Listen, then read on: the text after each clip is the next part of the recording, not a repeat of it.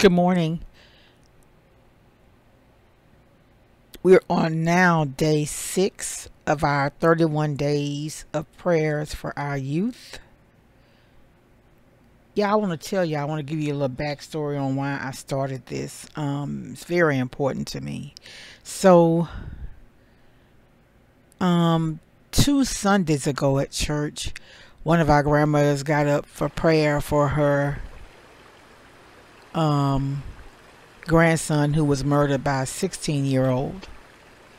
That same Sunday, about 5 o'clock in the afternoon, in the evening, another one of our grandmothers lost her grandson, 16 years old, to gun violence as well. And so our pastor was saying that he had gotten a call.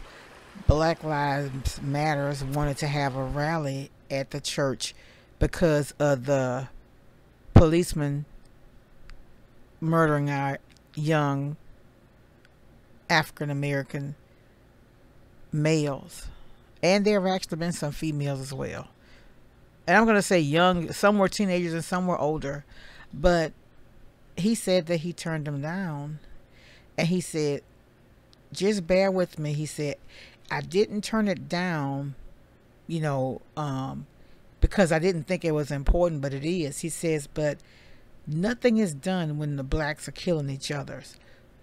We don't march, we don't do anything. And so my concern is that these are somebody's children and grandchildren. And when this happens, in this instance, there are 4 families who are grieving. 2, as I've said, the kids are gone for good. And the other 2 lives are ruined. They're going to be institutionalized, probably if they're tried for adults, for the rest of their lives. So, yeah, it's important that we march and we protest, to let our voices be heard, let our concerns be heard. But we can't just stop marching for the black on black crime, because it's just too much. But our youth, how do we reach them? What do? We bring them to God. God needs to be the foundation, because a lot of what's happening is they're worshiping things. I've seen instances, and I watch a lot of the ID channel, where children are murdered over the popularity or the lifestyle that the parents enable them to live. Just all kind of things. But if we just get back to the basics, give our kids to God, I do think that we will experience change. I really, really do. Our focus is just on the wrong things. Who have the nicest Jordans? Who is the freshest? Who is the flyest? Yes, I'm not saying you want your children to look good, but you want them to have a good heart.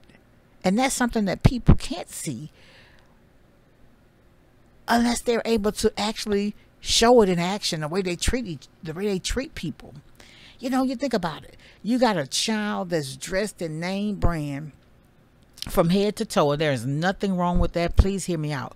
But what I'm saying is they're disrespectful, unlawful, a menace to society. Give your kids God, and let them know that life is given by God, and they need to be grateful for all things. So day 6 is the spirit of commitment. The spirit of commitment. And the text comes from Joshua 24:15, and it reads, and if it seem evil unto you to serve the Lord, choose you this day whom you will serve, whether the gods which your father served that were on the other side of the flood, or the gods of the Amorites in whose land ye dwell. But as for me and my house, we will serve the Lord.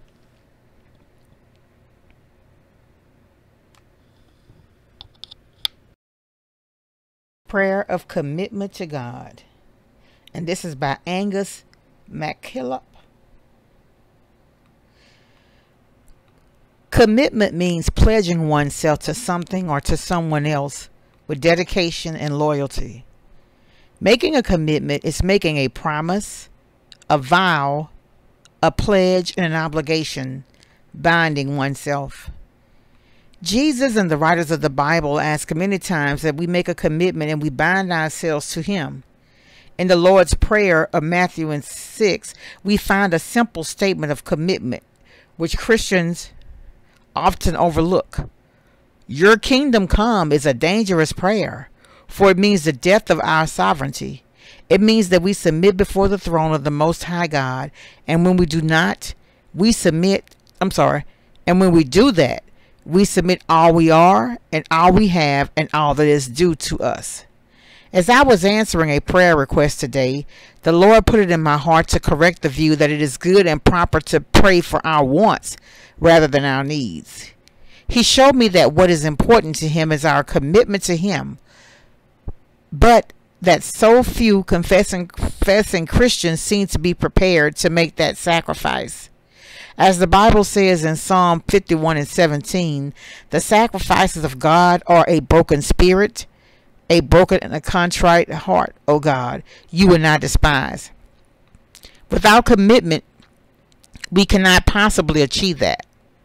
Committing to Jesus was not easy. For many, it is no easier now. Remember the verses of Matthew 8:19 through 22. Then a teacher of the law came to him and said, Teacher, I will follow you any place you go. Jesus said to him, The foxes have holes to live in, the birds have nests, but the Son of Man has no place to rest. Another of Jesus' followers said to him, Lord, I will follow you too, but let me go and bury my father first. But Jesus said to him, Follow me, and let those who are dead bury their own dead. Remember also the words of Jesus in John 15:20. If they have persecuted me, they will also persecute you. And in Mark 8:35, where Jesus clearly prophesied their future, saying, For whoever will save his life shall lose it, but whoever shall lose his life for my sake and the gospel's, he shall save it. Yes, Jesus warned his followers clearly of the issues that would come their way. Of those who persisted in commitment and followed him, so many died a brutal martyr's death. Christian commitment requires faith, for without faith it is impossible to please him. For he who comes to God must believe that he is, and that he is a rewarder of those who diligently seek him. That's Hebrews 11:6.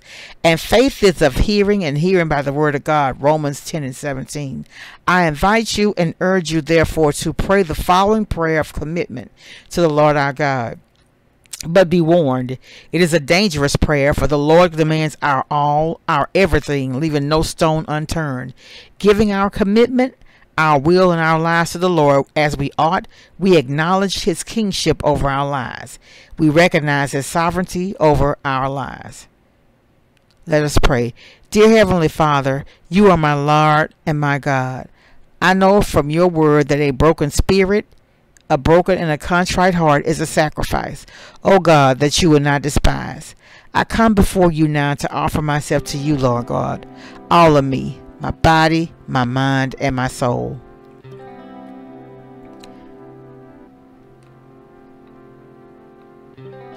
All I have, all I am, are yours and yours alone. I confess, Lord, that I am a sinner, and I ask for your forgiveness for all the sins I have committed. I repent of my sins, Lord, and with your help, I choose to turn away from them, and I proceed in the opposite direction, turning to you alone. In the name of Jesus, I choose to forgive all those who have ever wronged me or who have ever spoken slanderous words against me. I bless each one of them in the name of Jesus and pray that the love and peace of Jesus will fall heavily upon them now. Lord God, I freely and most willingly submit my will before you now and ask that from now on, you and only you will lead me. I also submit my body to you as a living sacrifice for your use and the use of your kingdom. Lord, let me no longer be conformed to this world, but be transformed by the renewing of my mind, such that I might be a sacrifice to your good and acceptable and perfect will. Search me, O God, and know my heart. Test me and try me, Lord, and know my thoughts, and see if there is any wickedness in me. Lead me, O Lord, in your everlasting ways. Break me and remold me, Lord. Reshape me, Lord, into the image which you desire of me. Stretch me, Lord, and expand me into the new areas of life which you have destined for me. Lead me, Lord, into and along that narrow path which you have chosen for me, so that my destiny may be fulfilled exactly as you have planned since before I was in my mother's womb. Use me, Lord, for the magnification of your name and your glory, and for your kingdom according to your will. O Lord God, as I submit myself to you, I commit to doing everything I do, to saying everything I say, and to choosing everything I choose for the sake of your kingdom and not mine.